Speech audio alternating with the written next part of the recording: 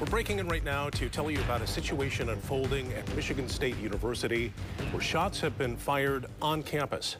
Our Detroit affiliate confirming at least one fatality. It was about 8:30 tonight that MSU police put out a warning to all students to tell them to shelter in place after the shots were fired near Berkey Hall. Students were instructed to secure in place and run, hide, or fight if necessary. We do want to show you some live images from the scene right now. This is from our affiliate in Lansing. Again, Berkey Hall, this is on the north end of campus. If you're familiar with Grand River Avenue, which is right through the heart of the business district in East Lansing, it is just south of Grand River. The campus abuts up to it. It's a residence hall. It has classrooms.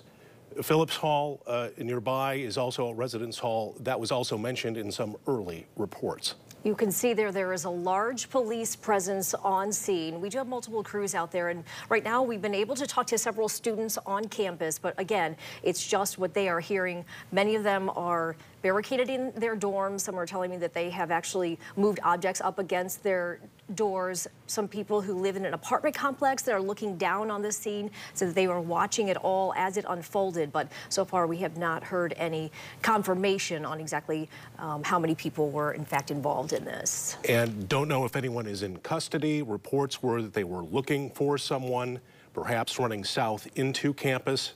Right before we went on the air, several vehicles of those, the emergency vehicles, suddenly left the scene. So this is still unfolding, still active situation. Again, this is on the campus of Michigan State University tonight. We're following this story, and we'll provide you more reports as they become available.